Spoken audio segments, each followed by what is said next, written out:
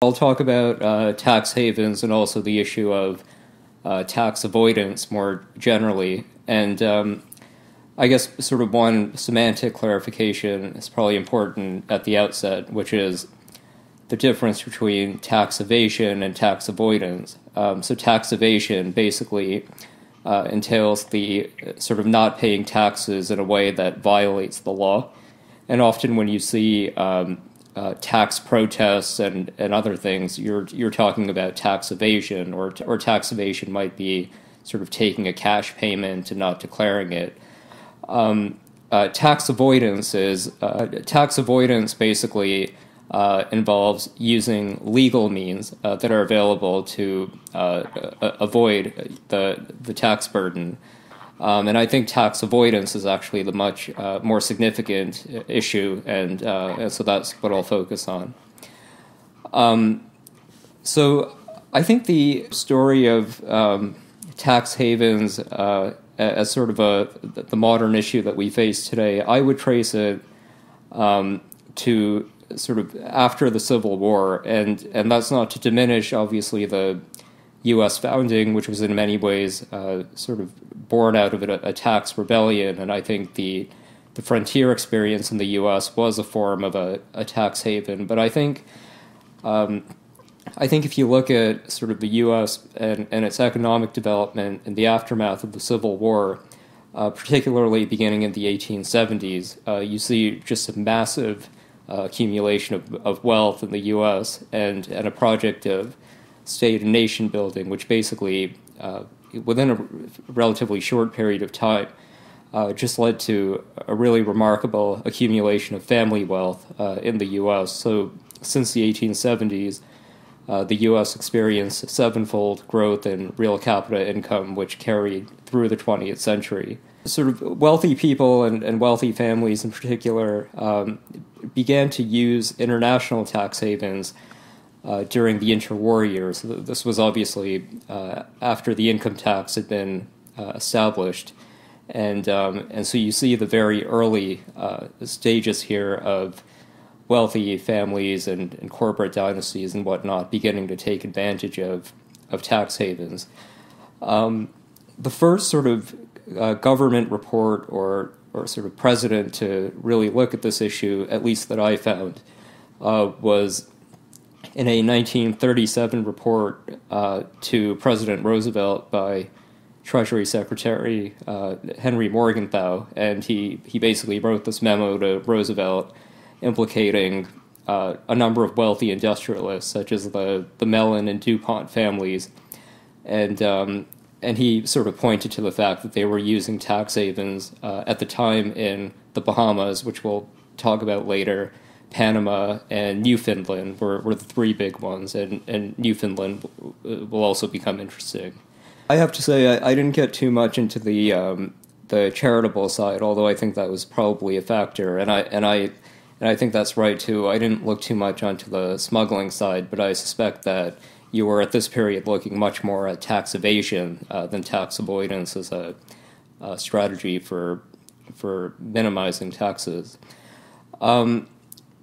The interesting thing, and this came as a surprise to me when I was doing the research, is I would have expected a major jump in tax avoidance after the 1940s, when the U.S. began to impose serious taxes on the wealthy.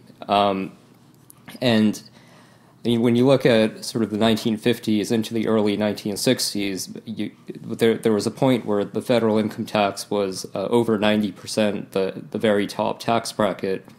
And yet, the interesting thing is that even during this period, you didn't really see a lot of tax avoidance or use of international tax havens that you do later on. And you had a handful of cases, but when they happened, they really generated headlines. So probably the most sort of famous case was John Templeton, and he renounced his citizenship in 1962 and basically fled to the Bahamas, and he ended up saving about $100 million, which is part of why he was able to become such a notable philanthropist. but even the term tax haven was very rarely used before the 1950s. And I mean, I found a 1961 report in the New York Times, and they were, I think it was in the context of John Templeton, but the report basically said, quote, relatively few U.S. citizens are attempting to avoid all taxes on business profits through the use of tax havens. And so it's sort of an interesting question why, and I'm curious about what theories you have. But I think the big one that I sort of came across was, and this is, I think, a relative paradox in the U.S., but on the one hand, we have this unique anti-tax history and tradition, but on the other hand, the U.S. is sort of an outlier in the degree to which it has maintained what's called in the literature tax morale. And basically, a tax morale is sort of a measure of how willing Americans are just voluntarily to pay their taxes. And tax morale tends, I think, to be sort of a proxy for basically how Americans perceive, how trustworthy and competent Americans perceive the government to be. And law professors sort of basically what it boils down to is Americans or people of any country sort of pay their taxes on a quasi-voluntary basis when they feel that they're not being taken advantage of. And I think that theory has a lot of explanatory power in the sense that during this period in the 50s and 60s when you had a very high tax rate, 3 in 4 Americans told pollsters that they trusted the government to do what is right, either most of the time or just about always. It's sort of easy to forget just how dominant the U.S. was at this time, and I mean how unattractive the rest of the world was during this period as well. So I think that's probably the other big reason. I think things begin to change sort of by the late 60s into the 70s, and what I think happens here is probably the biggest thing is that what you have with between the civil rights movement and I would argue actually even more significantly with the Hart-Celler Act in the 1960s, which opens up the door to highly educated immigrants from outside the West, is that the character of American wealth really begins to change. And I think what you have is two big things happening. One is that these sort of long established areas in the country that had acquired a great deal of intergenerational wealth were all of a sudden sort of facing a significant challenge to their dominance. In the 19th century, much of this wealth was concentrated in the Boston area, the Boston elite, and then sort of into the 20th century, it became more concentrated in a lot of the Episcopalian establishments in New York and Philadelphia. And the recipe in large part in both of these areas was that these were sort of communities that really acquired a great deal of social clout and political and economic clout by laying down roots in a particular area and sort of building wealth outward. And sort of tax havens and tax avoidance considerably more complicated because their wealth was tied to sort of the broader social capital that they had acquired in a particular place. With what you see happening here with the arrival of sort of immigrants from all over the world, beginning sort of in the late 60s and into the 70s, is one that you now have this sort of new mobile class of people who are wealthy who don't have the same historic or cultural ties to the U.S. And this becomes very important when you get into the 80s and the 90s.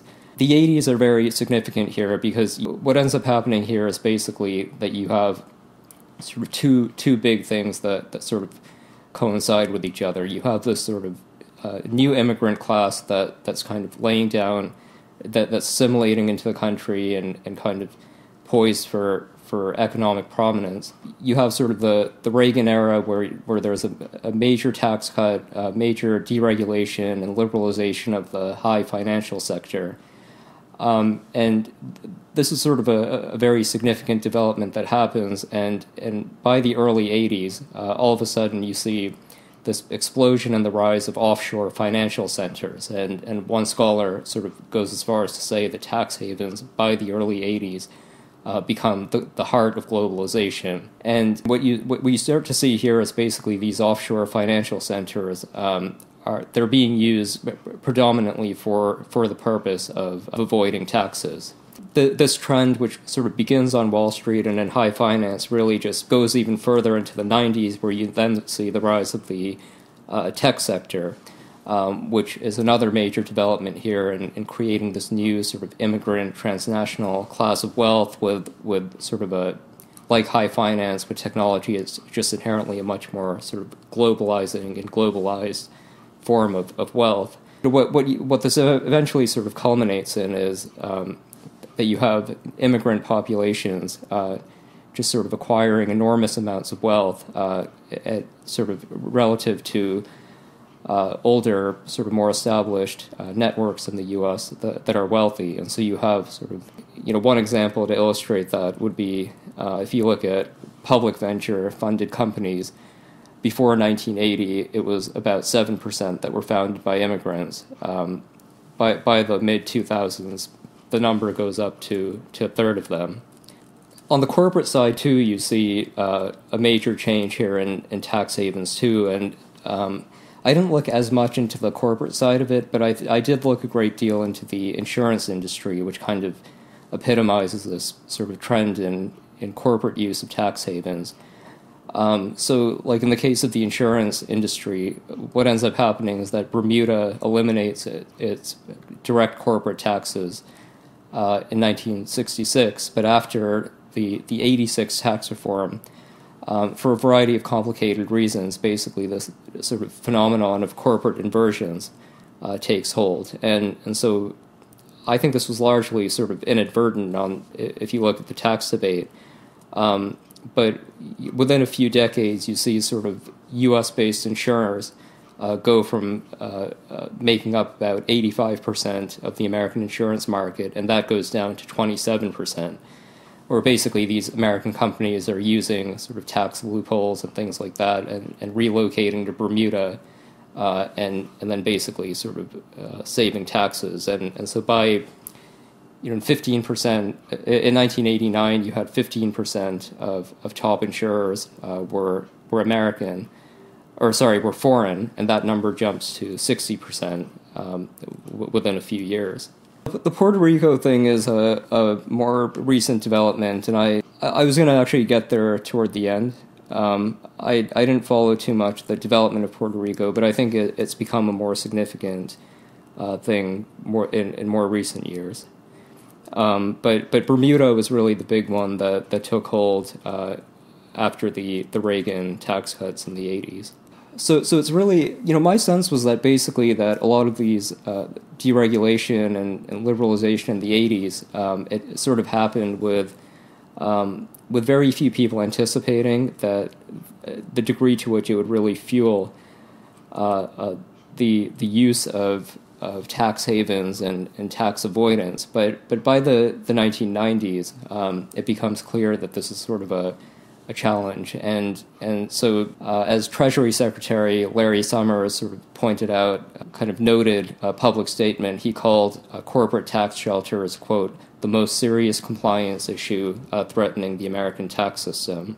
The interesting thing, though, is that sort of Summers says this, but it really takes until the Obama administration in 2 decades later for there to be any real legislative action to try to deal with this issue. And so at the G20 summit in April 2009, world leaders sort of called for an end to bank secrecy, and Obama built on that and signed into law the Foreign Account Tax Compliance Act, FATCA. It's this complicated piece of legislation. Stephen, maybe you know more about this than I do, but it basically sort of threatens foreign financial institutions with a 30% withholding rate if they fail to report information on asset holders, or basically people using tax havens for taxes. But so what I think starts to happen is on the one hand, the sort of trend continues where you have this,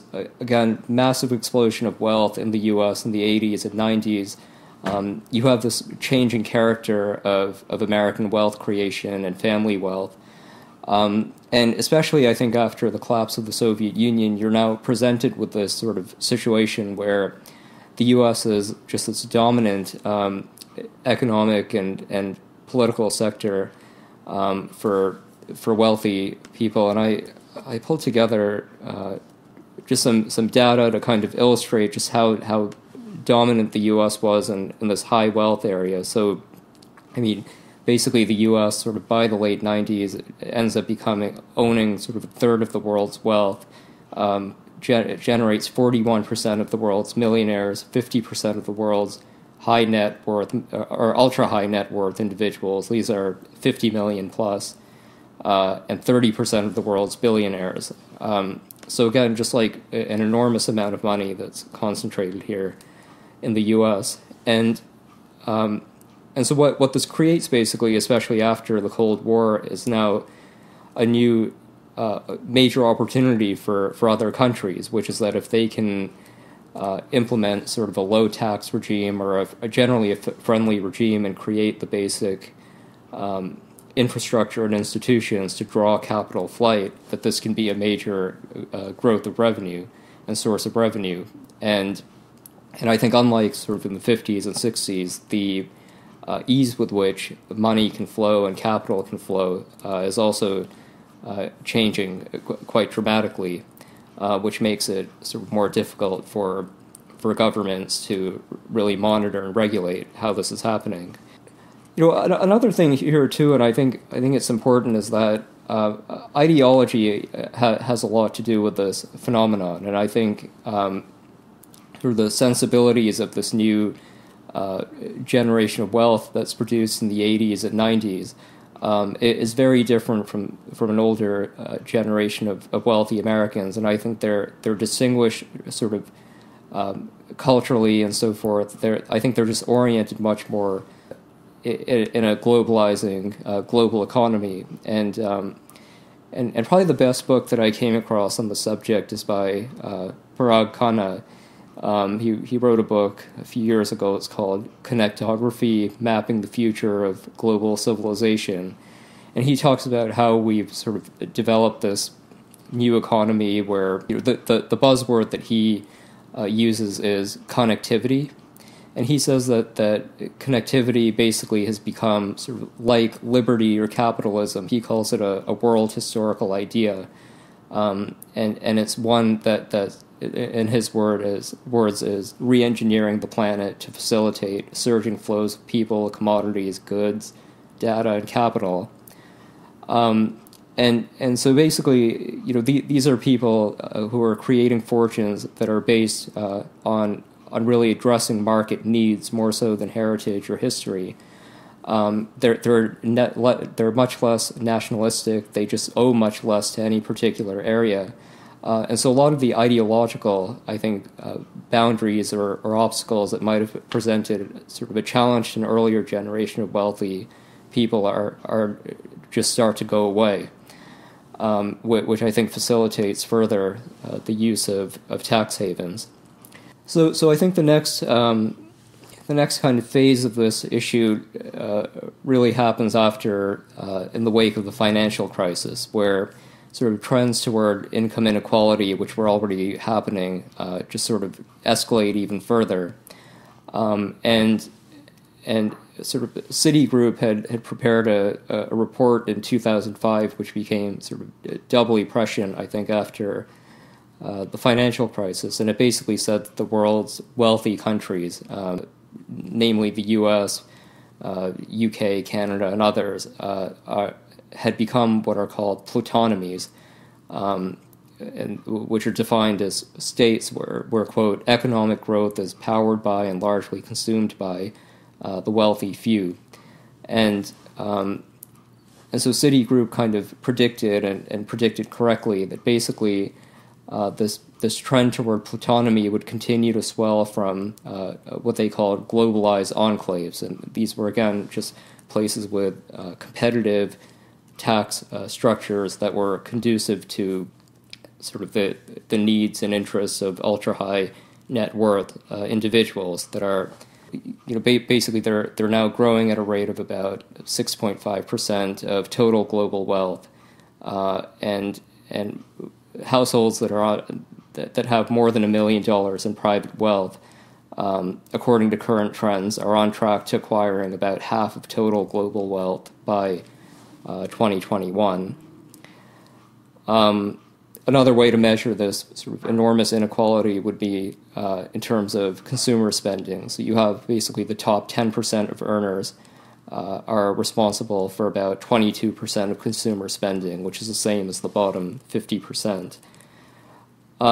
So you basically now, especially after the financial crisis, have this exceedingly small number of wealthy people that are really dictating the terms of economic and consumer trends. And what you start to see is really a diversification of wealth internationally, whether it's sort of in the luxury property market or in terms of investments or other things, all of which basically, again, is sort of facilitating the use of international tax havens.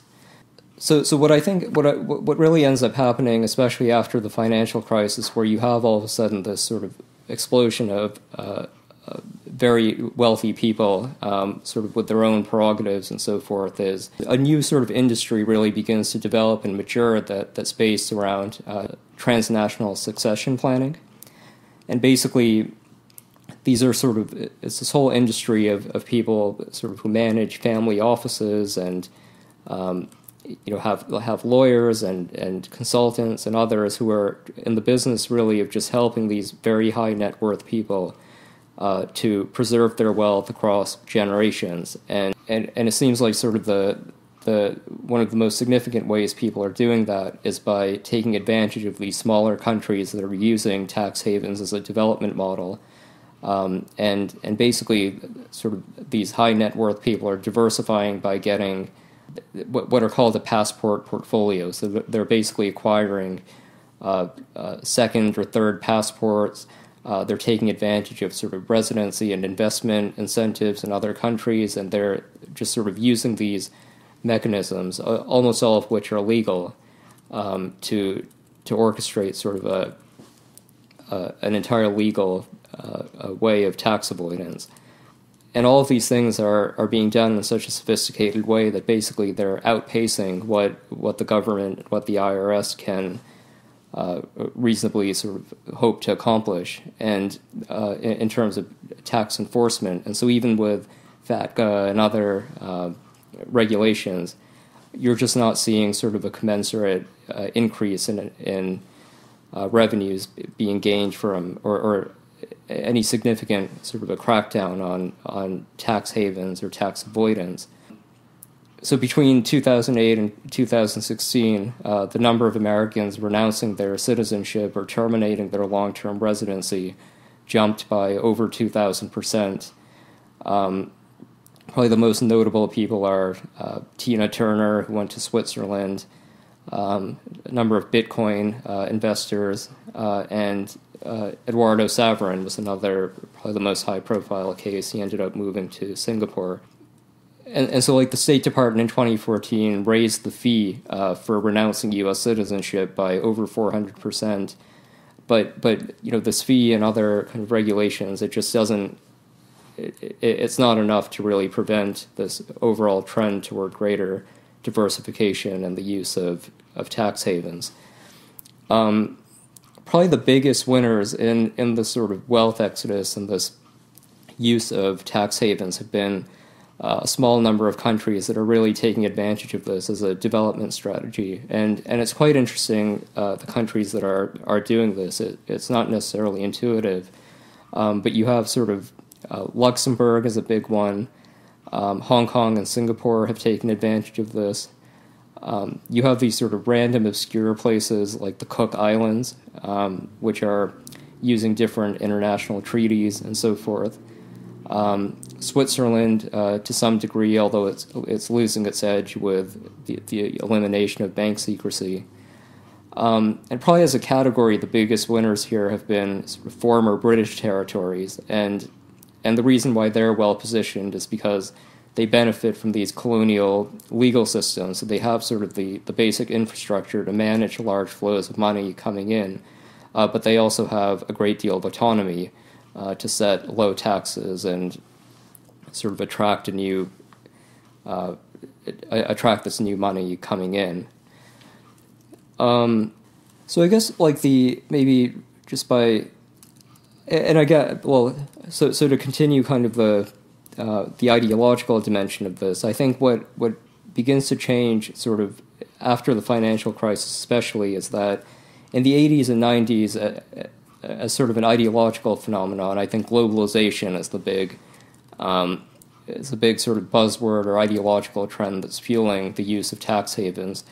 I think when you get after the financial crisis, you're looking at something different, I think, which is related but different, which is that among the people who are really involved with sort of utilizing tax havens, you're seeing that it's kind of U.S. boundaries and nationalistic considerations that might have been sort of encumbered an older generation of Americans or wealthy people generally are not there. So I came across this book. It's written by a historian somewhere in Europe. It's called Capital Without Borders, Wealth Managers and the 1%. And it's the first book to really look at this industry of wealth management. And so she conducted a bunch of interviews and just sort of tried to figure out who these people are.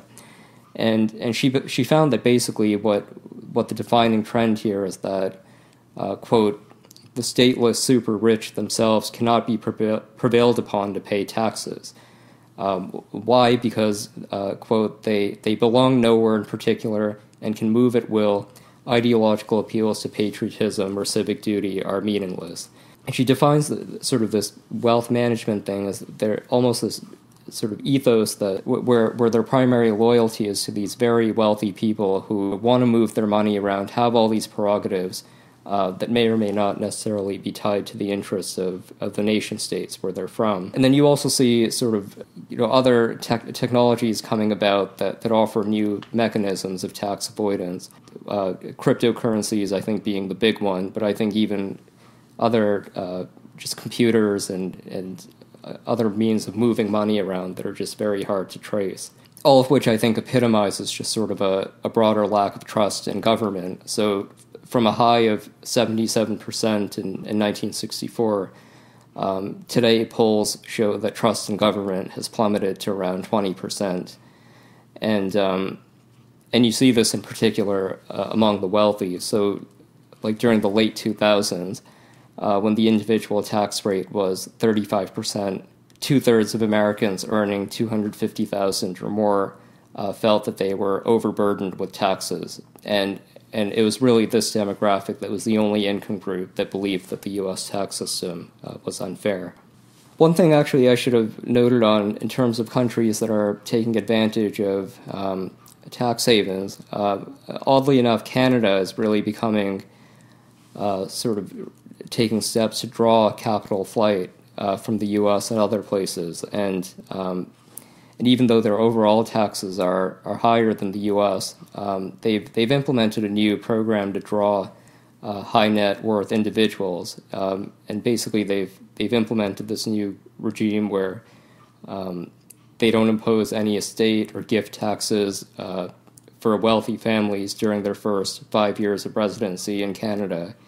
They don't have the same sort of disclosure laws on family offices, and so places like Vancouver are really becoming sort of like Hong Kong and Singapore and St. Kitts, a major tax haven. And so it's not necessarily these remote countries outside of the West that are taking advantage of this.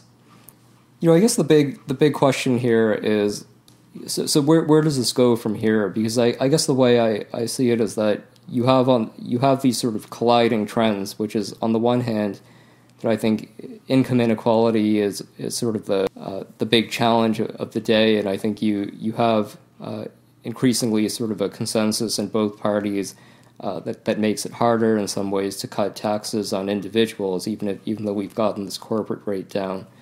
But on the other hand, we have all these sort of economic trends that point to greater use of tax havens and tax competitions. And so I guess I'd be curious sort of what you guys think the future is of this. Will tax havens continue to exist? Will we see a crackdown? Can there be a crackdown? Or what does the world order look like where increasingly sort of the wealthy just have options and paying taxes increasingly becomes sort of a voluntary thing to do? If you look at the countries that are drawing the most families coming here, it's a very random and diverse array of countries. It includes China, South Korea, the UAE, and Iran, in addition to kind of the U.S. and other major European countries. And so I think that's exactly right, that you're getting these families that are basically, more than anything, seeking to preserve their wealth. And if you look at it's causing a great deal of tension, especially in places like Vancouver, where you basically have these sort of foreign wealthy people. They're coming here to take advantage of this regime for 5 years just to kind of establish residency, but they have no ties to the place. And it's unclear how sustainable of an arrangement this will be. Which is kind of a different approach than what Taiwan took, where sort of Taiwan has been experiencing a lot of capital flight going to Singapore and Hong Kong. So they basically just recently ended up cutting their top inheritance tax rate from 50% to 10%, which strikes me as being a more sort of enduring, sustainable way of actually drawing productive people to the country.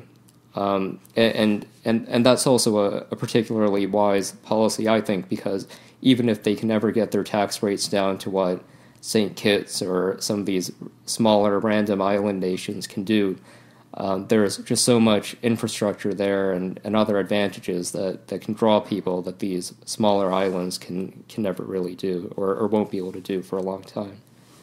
On the Puerto Rico question, so I don't actually know how this works for bigger corporations, but the reason why Puerto Rico is becoming more important in this is that basically when as an individual you're trying to bring down your taxes and do so in a way that allows you to be in the U.S. for as long as possible, Puerto Rico becomes really attractive because what you basically end up having to do is you first have to get your income streams to be largely location independent, which is relatively easy to do for two categories of people. One is just very high net worth individuals who are making their money off of investments, and then the other is sort of this newer crowd of entrepreneurs who are making money online or whatever else. And basically where Puerto Rico fits in is that short of renouncing U.S. citizenship, there are basically two things you can do. You can live outside of the U.S. for 330 days to qualify for the foreign earned income exclusion, and that eliminates your tax burden on the first $102,000 of income. But then the question becomes sort of what you do after that, and you can either basically bounce around country to country before your tourist visa expires, or what you can do is basically establish residency in Puerto Rico. And if you establish residency in Puerto Rico, all you basically have to do is buy an apartment there, rent it out, and then you can sort of live, quote unquote, live there, but in reality go wherever you want. And so that's Puerto Rico is probably the cheapest way and the most efficient way to set up your financial base without really being restricted in terms of how much time you can spend in the U.S. Or wherever you want. And then Puerto Rico also offers an advantage in that the way you can avoid Social Security taxes is by setting up an offshore corporation. And when you set up an offshore corporation, you end up getting exempted from Social Security taxes. So you basically then just pay yourself out of the corporation, and the rest of the money that you owe gets deferred until you sell the company. So you get to invest that money instead of paying taxes. and banking and setting up a corporation in Puerto Rico is just much easier to do than in a lot of other countries. But I don't. That's about the extent to which I know how Puerto Rico fits into this. My sense was that basically there are kind of two big takeaways that I got from FATCA. In terms of sort of the actual impact, revenue projections did not predict any significant effect on FATCA. But what I think happened is that basically FATCA was sort of probably the most significant indicator that the U.S. government and also major world leaders were actually ready to do something about this tax avoidance issue. And I think that's become doubly true after the Panama Papers and other high-profile journalistic reports. And so I think a lot of people still, when they hear about tax havens or tax avoidance, they think about like secret Swiss bank accounts or whatever. But I think what FATCA has really done is expedite a trend that I think was happening anyway, which is that if you're trying to basically lower your tax rate as much as possible, it increasingly makes absolutely no sense to do it illegally. I mean, I think the only people who are really doing large-scale tax evasion are either like people who are just operating in the cash economy or maybe in the cryptocurrency world or obviously in illicit markets. But if you're someone who's making your money legitimately, in an earlier time you might have opened up sort of a secret bank account in Switzerland or something, but it's virtually impossible to do that today. And insofar as it is possible, the risk reward of it almost never adds up, and the opportunities and incentives to do it legally are just far more compelling. So that was my big takeaway from FATCA, but I imagine Clarkson and others know more about this than I do. Yeah, I mean, on FATCA, I think that's I basically Stephen's comments are consistent with what I found, which is basically that FATCA doesn't do a whole lot to change sort of the underlying incentive structure facing people who want to use this offshore strategy, but it does just create a lot of complications in terms of actually implementing it, because it makes American money just a much more onerous challenge for foreign banks, many of whom either can't do it or won't deal with it. And it had a big impact, as Stephen mentioned, on Switzerland. And I think generally it just makes sort of bank secrecy a very difficult thing to implement in practice. I mean, the Puerto Rico thing, Stephen's comments also point to sort of an issue that I was curious what your thoughts were, but this was sort of a big question and a paradox that I came across, which is that you have on the one hand sort of every trend, every incentive moving in the direction of greater tax havens. You have sort of this high degrees of inequality, wealth being created in ways that aren't tied to a particular area, different ideologies emerging that are sort of not as tied to nationalistic considerations, new countries developing that sort of use capital flight as a development strategy, and all of this is certainly leading to a pretty significant increase in the use of tax havens, and also of people that, as a percentage, renouncing their American citizenship.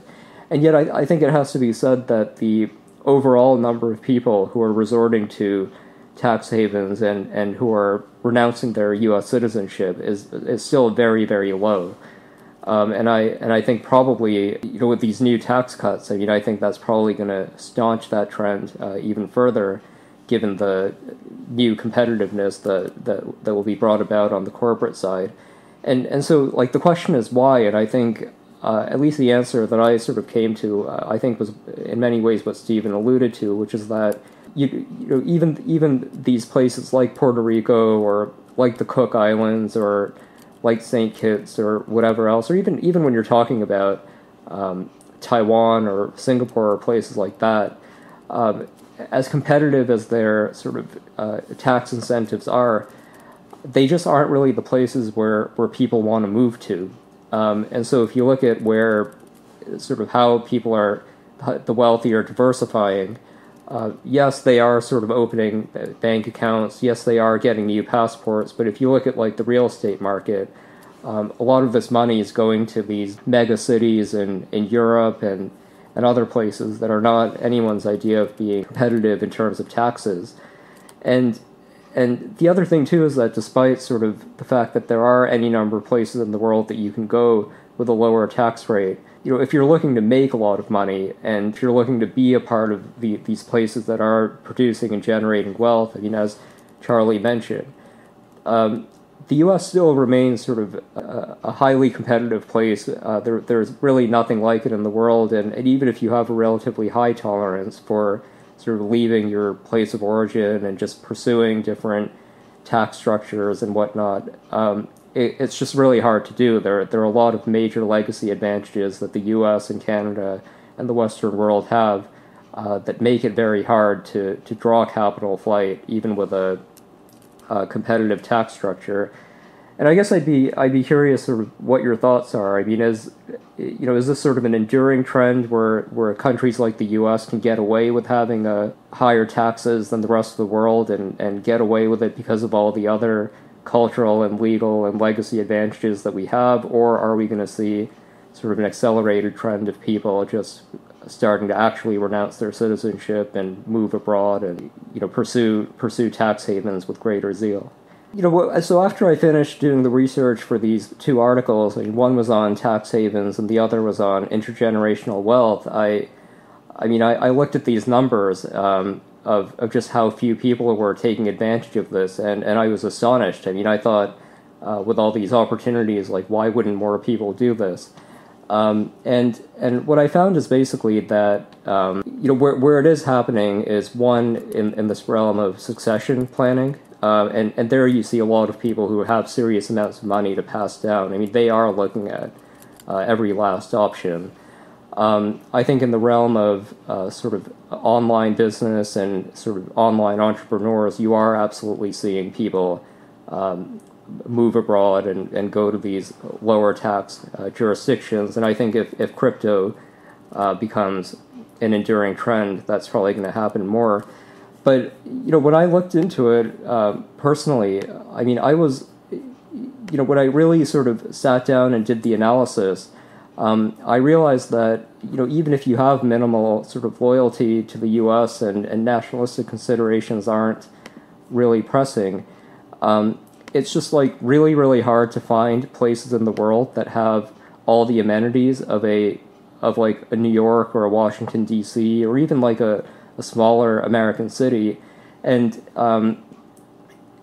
what I mean by that is just like, when you look at all the things that you want on a day-to-day basis and that make life sort of easy to manage, the rest of the world just isn't sort of up to speed, and that could come in the form of sort of being able to transact and live without learning another language.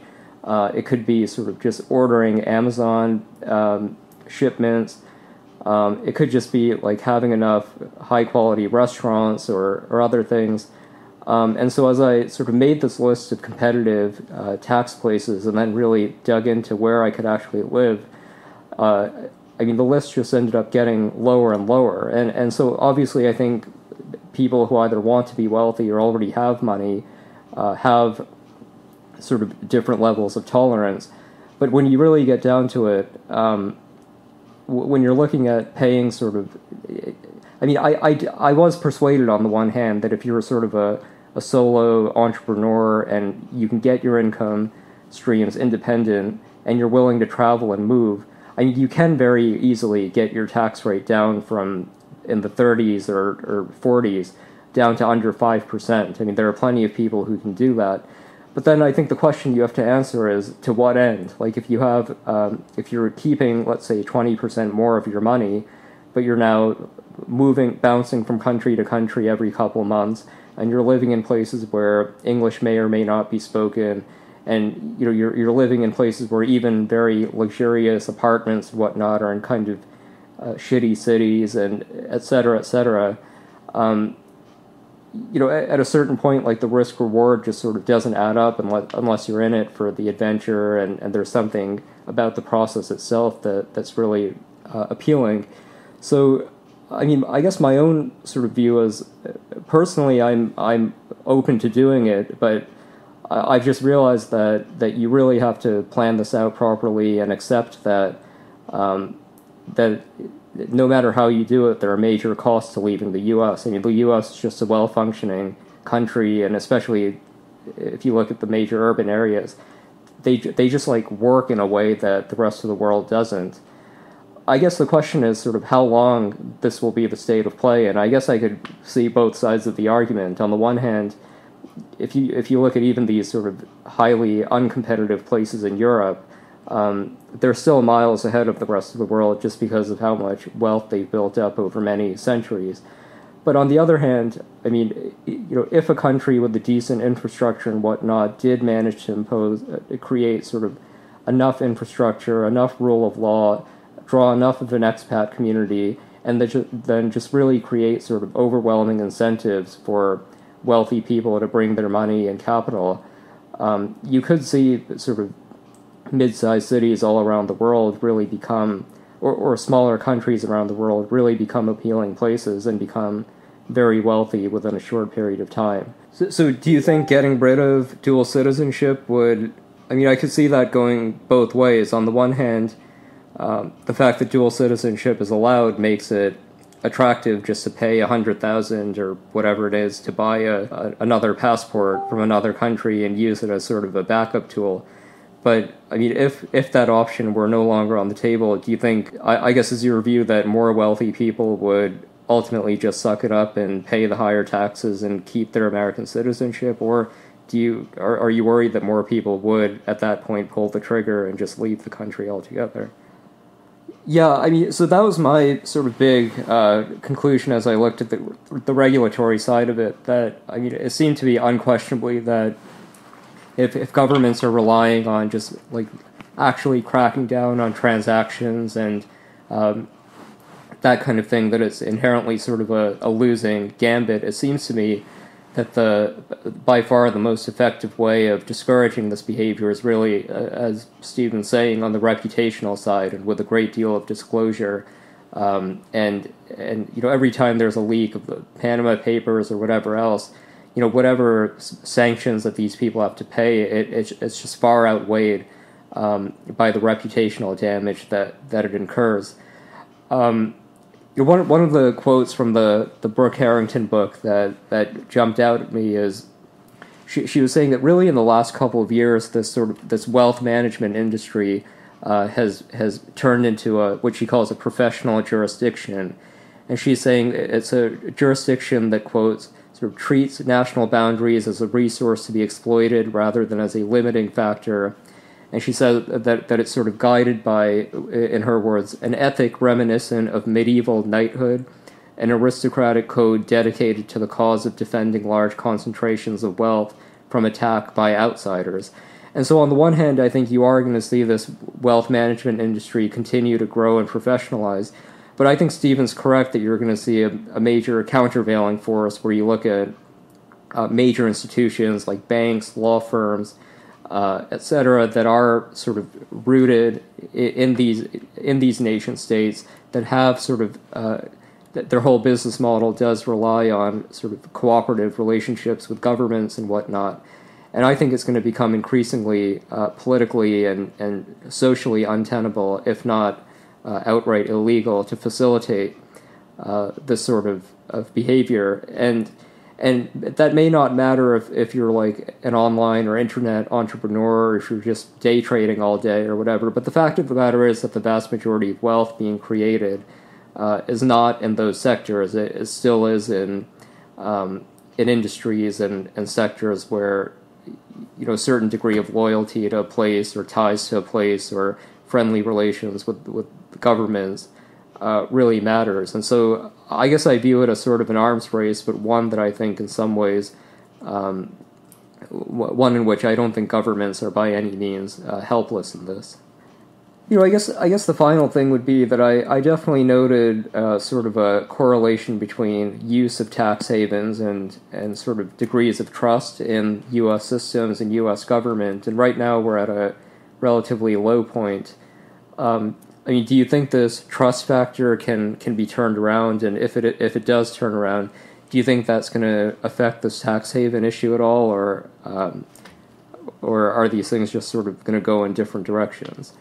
So in other words, like in 10 years or 20 years, are we going to see trust in government go up or down or stay the same? And then if it does go up, is that going to diminish the use of tax havens, or will it just be will these things sort of not become tied to each other to the same degree as it has historically?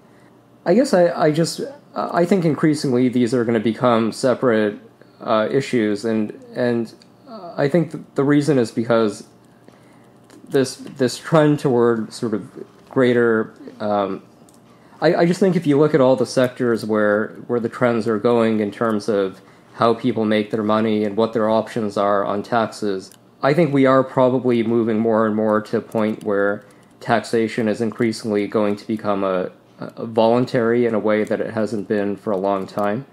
I mean, so as more and more Americans just make their money in online businesses, or as more and more of these families just acquire enormous amounts of wealth, I'm hard-pressed, especially when you have this sort of elite that's making money that just has more cosmopolitan outlooks. I'm not sure that even if we were to return to sort of rates of trust in the government that we saw in the 50s and 60s, that's going to preclude people from taking advantage of these tax havens and whatnot.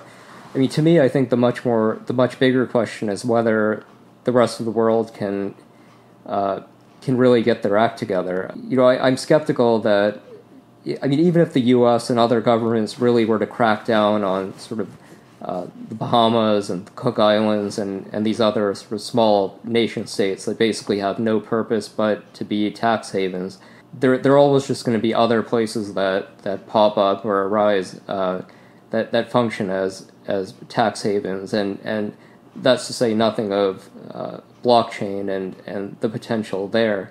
I think the bigger question simply is whether the rest of the world can sort of discover or implement the intangibles that exist in the U.S. and Canada and to a lesser degree in Europe. Can Singapore, can Hong Kong, or can Mexico City, I mean, can these places become places where sort of wealthy, white, English-speaking people, can they move there and have the kind of day-to-day life that they have, or can they at least get good enough to the point that they're not willing to spend 40 or 50% of their income on taxes for all the other benefits that come in the U.S. And I think today it's pretty clear that it's really hard to replicate the kind of convenience and lifestyle that exists in the U.S. and Canada and Europe. And so I think that for those people who sort of want to move in the direction of a higher tax sort of regime in the U.S. and the Western world, that's a major factor going in their favor. But I think the opportunity is ripe for other countries out there if they can get their act together and sort of use tax havens as a development model, that they could drive a lot of capital to their countries relatively quickly.